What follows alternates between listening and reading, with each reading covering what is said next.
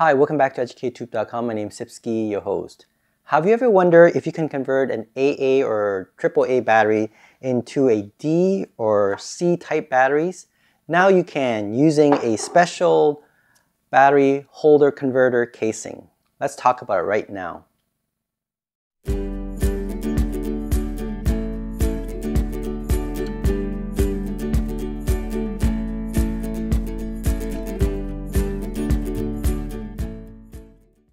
Alright, so you have this AA or AAA batteries and you want to power this flashlight, but you found out that this flashlight actually uses D batteries. Like, oh no, what am I going to do, right? So, well, that's not a problem. What you could do is you can buy one of these plastic battery holder converter casing. And what it can do is that you can take a, let's say a AAA battery, convert that into a AA battery, and then put it into a C or D casing, and you should be able to power your flashlight.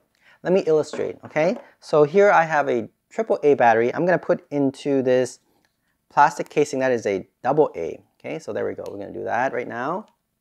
Okay, there's that AA now. And here we have a, let me get another AAA.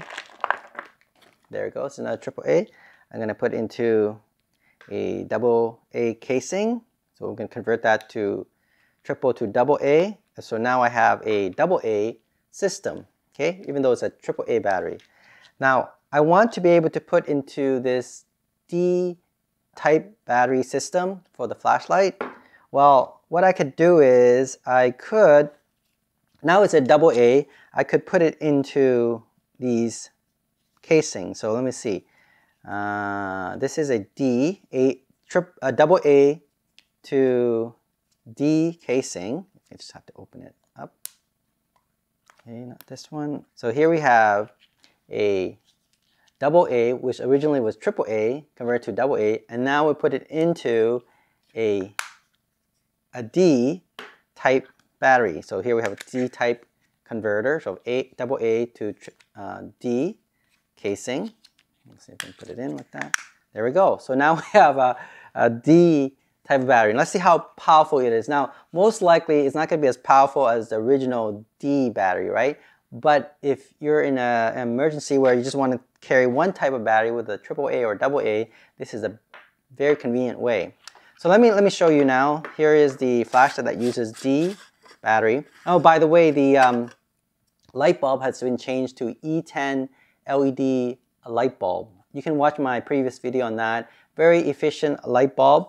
Okay, so you only need a very low current voltage system. Okay, there we go. Okay, I just want to show you again. Here we have that AA or AAA into D type battery casing. And let's see how good it is. Alright, so here it is. You can see, very bright. So I have a AAA battery converted into AA, then converted into a D battery casing, and now we have a very bright light. Pretty amazing. So what that means is that I can carry my AAA battery as long as a converter. I can convert it into a AA, C type, or D type of battery. Pretty cool.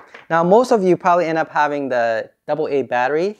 That's fine too. So what you could do, if you have the casing for a AA, so what we're going to do, let's take the flashlight out.